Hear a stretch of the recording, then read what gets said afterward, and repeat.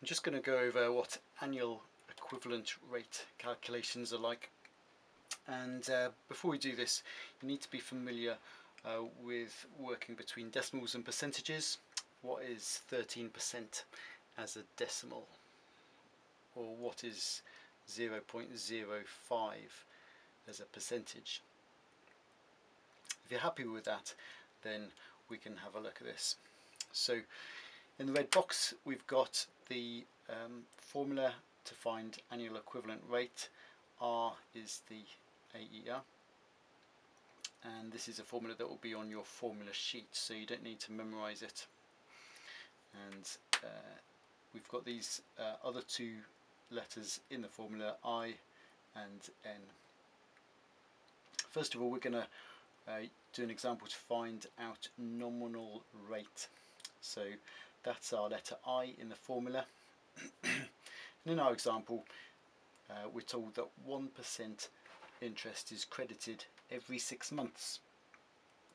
What is the nominal rate? So nominal rate is just how much interest you get if we ignored the amount of interest that you get part way through the year.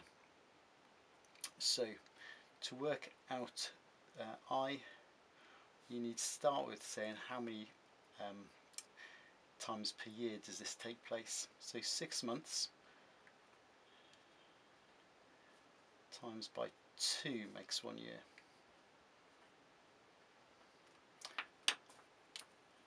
And so we do the same calculation, apply it to the interest that we're gaining. Every 6 months we get 1%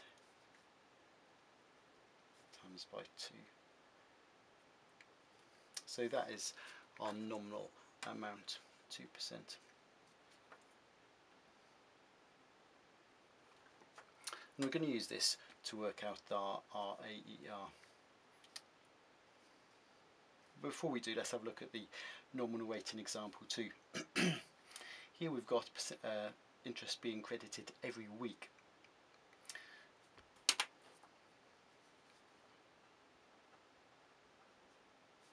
So to turn it into a year, we need to multiply by 52. Do exactly the same thing to the interest to find the nominal rate.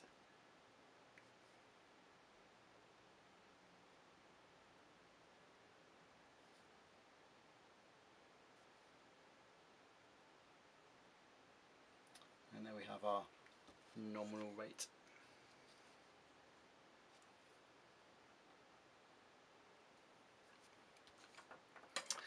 Let's go on now and find the annual equivalent rate. What this formula does is it changes the nominal rate into the actual rate by taking into account the extra interest that is earned during the course of the year. So to use this formula we need to know I, just work that out. We need to know N, the number of times per year interest is credited, and that's our value here, 2. So I equals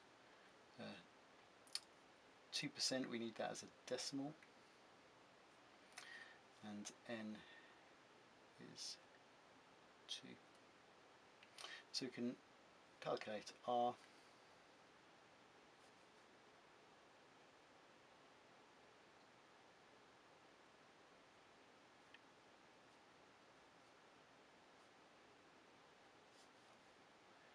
And that equals 0.0201. So that's it as a decimal. To convert it into a percentage, that is 2.01%.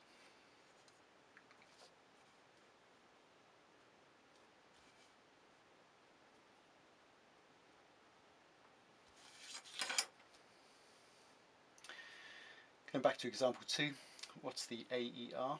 Well, again we need to know I. We've worked it out here, so that's what's that as a decimal?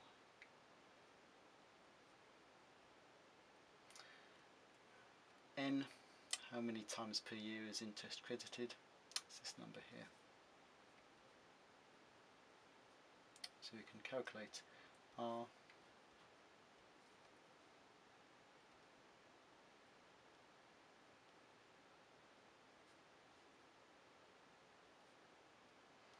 So onto your calculators,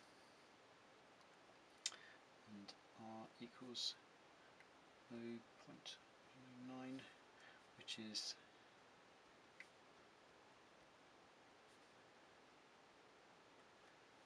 there as a percentage. And so what we find is our AER is just slightly more than the nominal rate, because we're including the amount credited during the year, so it's just a bit extra.